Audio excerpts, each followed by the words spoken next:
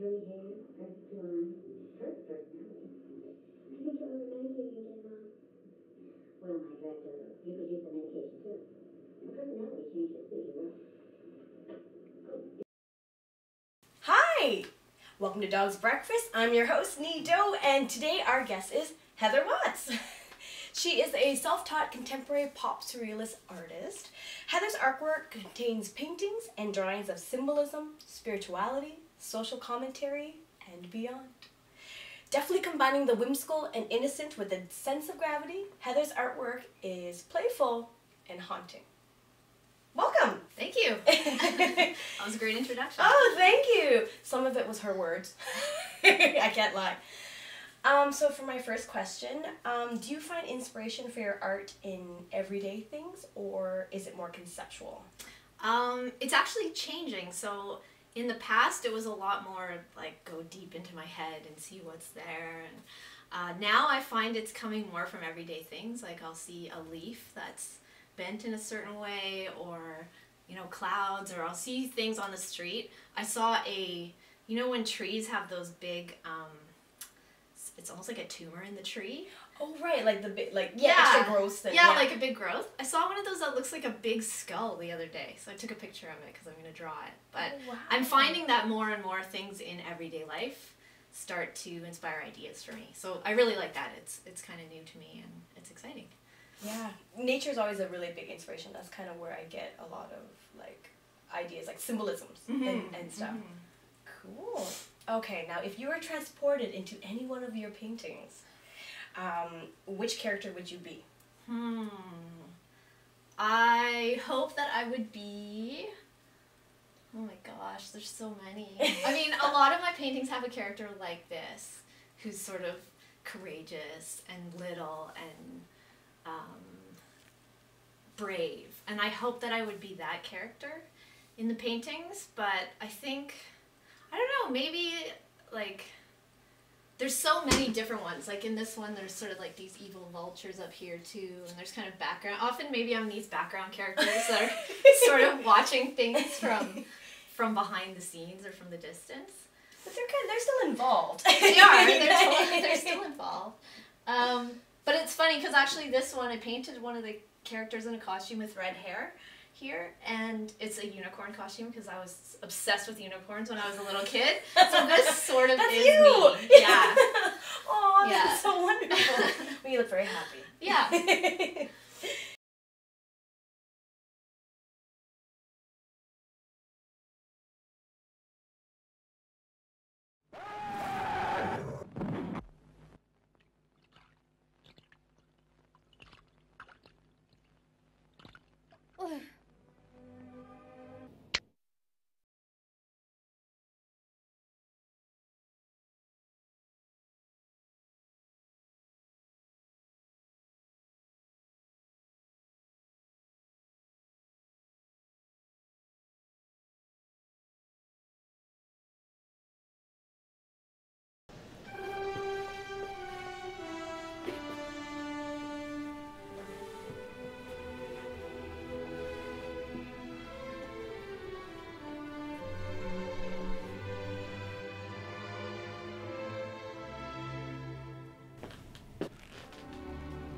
Bonsoir monsieur, je m'appelle Olivier, je serai votre serveur pour la soirée.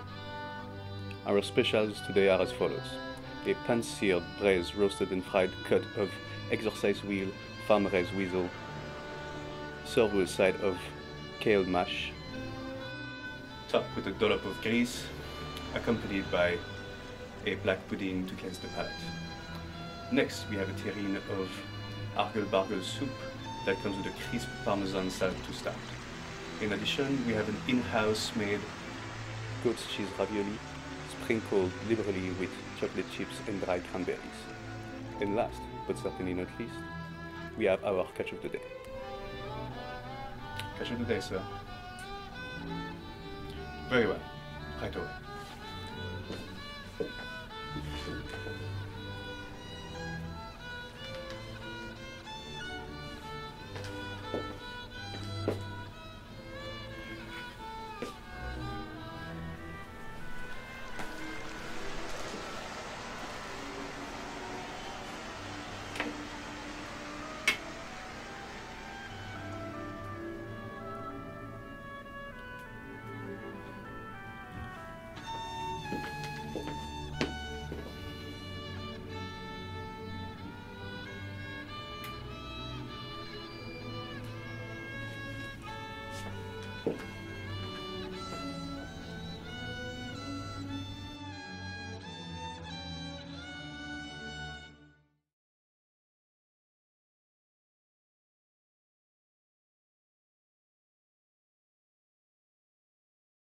Okay, I'm gonna give you a quote.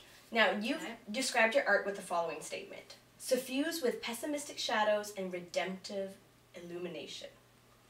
So would you compare this dichotomy with the everyday struggle of right and wrong, you know, light versus dark? Or is it more like the narrative of the hero's journey?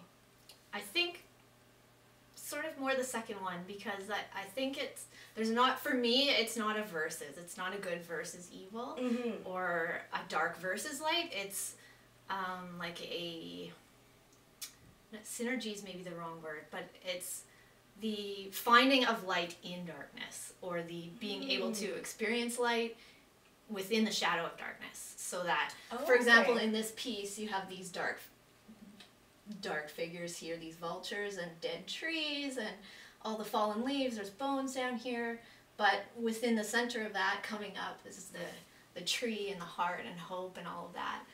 So I think a lot of it, like for example, this is from a show called Small Heroes, was the name of the show.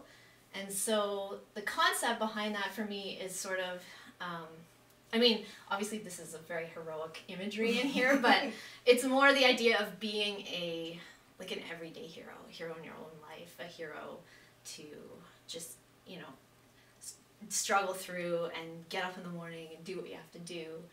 And that, you know, no matter how bad things are, there's always, not that there's always some good, but it's like a balance. There's a balance. And in experiencing what's bad in the world, that balance shows itself, I think, or I see it, and I try and paint that in my work. So would it be similar to like when people say like you don't know the good until you've experienced the bad? Somewhat, but even maybe a step further than that, in that the good is itself wrapped up somehow within the bad. So that when things are bad, if you step into them fully, the good is in there waiting for you. Wow. Yeah. That's awesome. Yeah.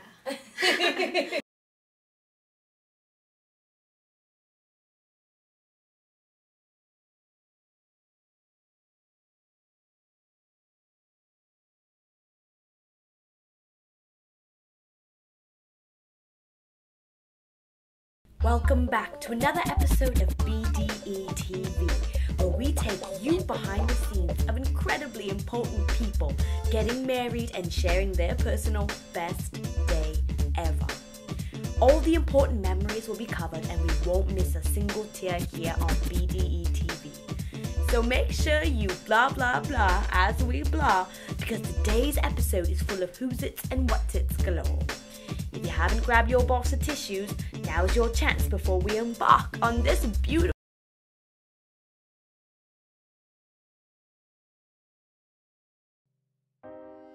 Today's episode takes us to the quaint and quiet countryside where Gabriel Carter and Nhi Do have decided is the perfect location to say their I do's, exclusively with BDE TV.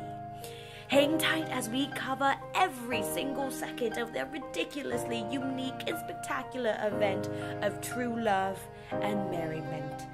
As Gabriel and Nina can attest, true love cannot exist without the presence of.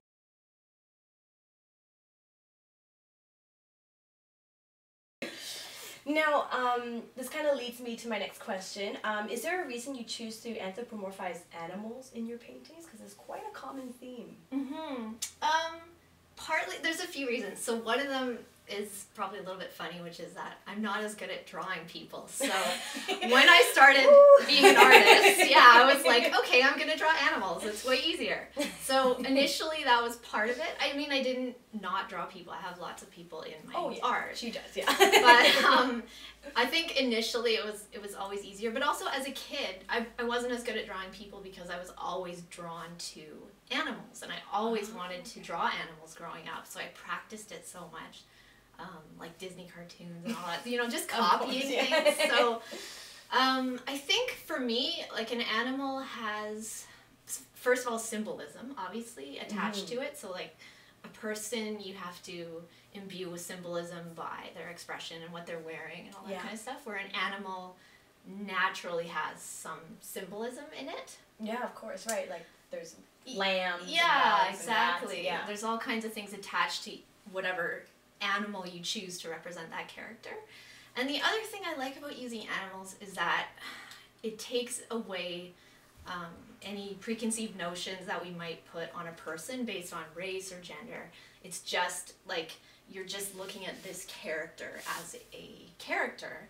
It's not a black person or a white person. It's not a man or a woman. It's like a rat or it's a fox or whatever it is, right? It doesn't, like, it's a much more, I think people connect easier. They don't bring baggage to it as much. Right. Maybe because it's sort of like a childhood thing of connecting with animals through movies and that kind of stuff. I don't know. But I connect a lot easier with images of animals, I think, too. So, yeah. Okay, so then, if that's the case, so, because art is a particular moment in time, so what might someone take away from your artwork if they were to look at it 50 years from now? I like to think that it's somewhat timeless. Like, I mean, when I paint, I feel like I'm not intentionally painting things that aren't current, but it seems like in my head there's sort of an invisible barrier where anything like past, say, the late 1960s, anything that came after that isn't gonna get into my art somehow. Like, I don't know why that is. I've never painted anything. Yeah. I think I painted, like, I've put John F. Kennedy in my paintings before. That's maybe like the upper limits of Vietnam War I've referenced. So, but it's never got, I actually have referenced the Iraq War in one of them. So I lied. Okay. I lied. A little modern here. Yeah. But I think, I don't know, I think I hope they're timeless. I hope they're still relevant. I like to think that the political themes that I comment on are larger themes. They're not, they're not things that are just in the news cycle for a few days and then gone. They're these larger themes that are relevant 100 years ago. They'll be relevant 100 years from now. And I think, I don't know, I sort of, when I'm a little bit political with my art, I feel like my job is not to do the daily political cartoon type stuff. I feel like it's more to tackle these broader, bigger themes that people don't always necessarily think about because they're not in the media. They're just, they're sort of historical themes, I guess. They're bigger than a single news cycle or single day. Yeah. And I think that's why art is such an important vehicle. Yeah, absolutely. Absolutely. Well, Heather, thank you so much for coming out with us today. Thank you for having me. That was awesome. All right, everyone. Bye.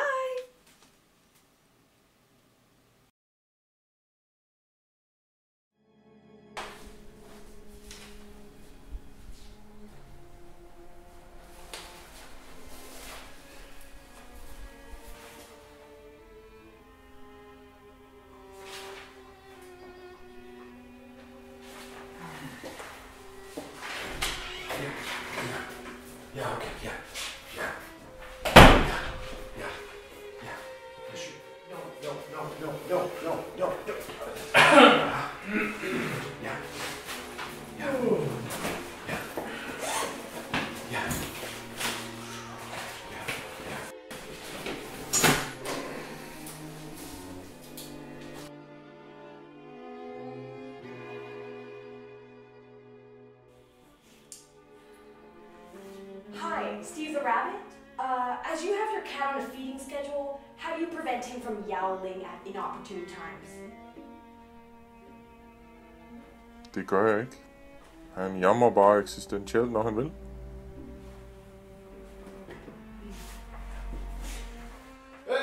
This question is for Avon. Regarding the thing, what are your thoughts on it?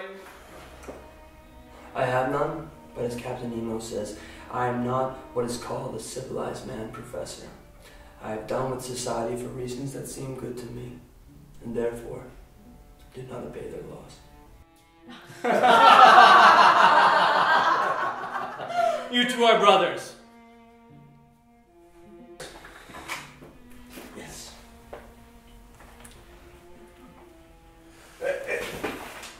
Steve the Rabbit, how do you respond to allegations that you squash crickets?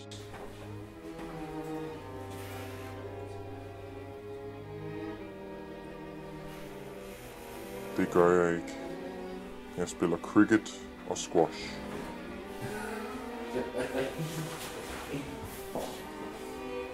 Kenton, Evan, and Steve the Rabbit, would you describe your collaboration as the whine of a hummingbird's wings or the recording of a black box on a plane? Is there a third option? I'm glad you asked that.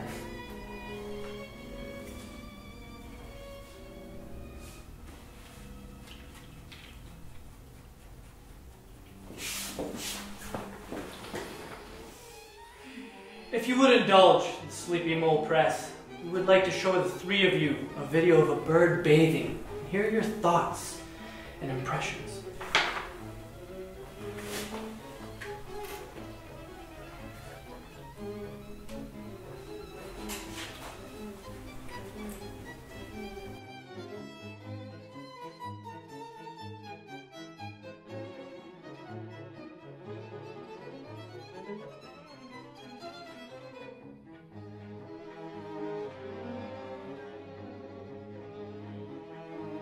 Ligner en fyr, jeg mødte i Venezuela.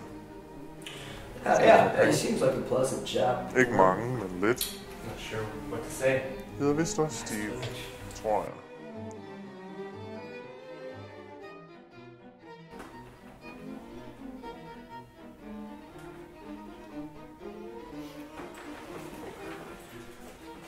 Could we please have a withering stare?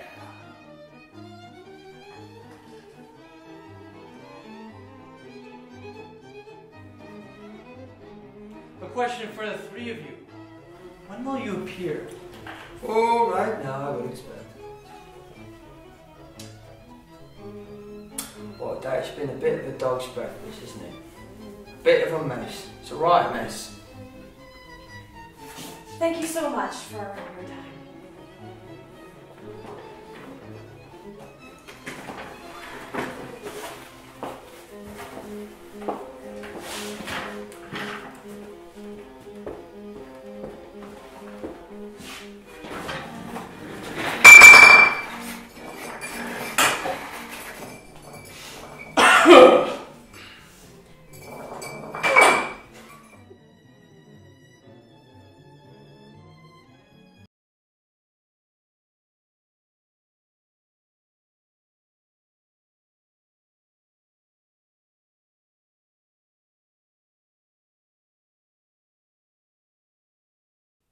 Dog's Breakfast Person of the Hour is Mr. Bruce Lee. I'm Gabriel Carter, this is Nhi Do, and we'll see you around the bend.